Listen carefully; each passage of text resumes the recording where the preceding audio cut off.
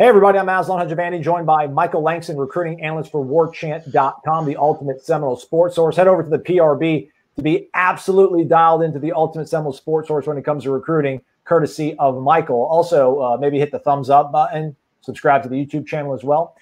Things are nothing but net over on the PRB and nothing but net for Ham and the gang. My goodness, Michael Langston, this basketball. What is going on in the most awesome way possible, right? Yeah, it's this is just epic. That's the only way I can describe it. You know, they already had the #2 rated class in the country.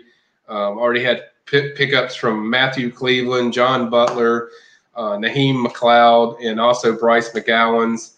Now they got the biggest fish of them all in point guard, 4-star point guard, and the #21 best player in the country, Jalen Warley, has jumped on board. This is dramatic because FSU came out of nowhere with this kid because they were in the mix, but they were trailing Michigan, Virginia, Miami, all these teams they were trailing, especially Michigan and Virginia. A lot of people had them going, Warley going to Michigan and Virginia. I think Eric Bossi, a national recruiting analyst for Rivals, actually had him for Virginia the earliest. He has now switched his pick. He switched his pick over to FSU before Warley announced, and everyone kind of, I think even before that, Corey Evans made the pick. And this kid is a tremendous addition because, I mentioned this in the last video when we talked about John Butler. They need a guy that can run the show, and this is the kid that can do a little bit of everything. He's a really good combo guard. Can score, can certainly penetrate, knows how to dish, knows how to get out of his hands. Excellent athlete, very good finish at rim, even for a guard, as people can see a lot of these videos. Very good at distributing the ball, very good at breaking down defenses. Just a unbelievable pickup. And two, with this pickup, they actually have a legit shot. And according to Corey Evans, when I talked to him about a week ago, he says he feels they have a shot to finish Aslan with the #1 recruiting class in the country. It's amazing, man. Yeah, I was going to ask, is this the best recruiting class maybe in Florida State history?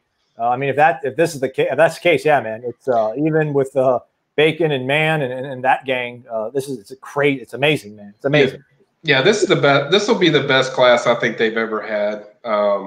In my opinion, even better in those classes because you have so many guys that are fitting pieces that connect together, and you have your point guard, and I don't think they might not be done. I think they possibly could go after 3-star forward James Graham, who I think they have a really good shot with.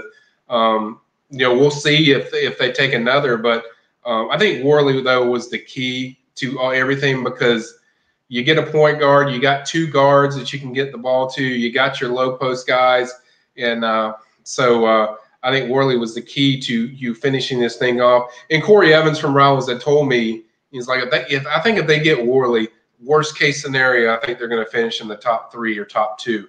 So, but he thinks there's a shot that they could finish #1 because he indicated that both Cleveland and Warley are potentially going to be 5 stars at some point when they rank them. Tell you what, man, sounds like high expectations for Amsterdam and the crew at Florida State. Michael Langston, your time and knowledge always appreciated, man. Thank you. You got it, man.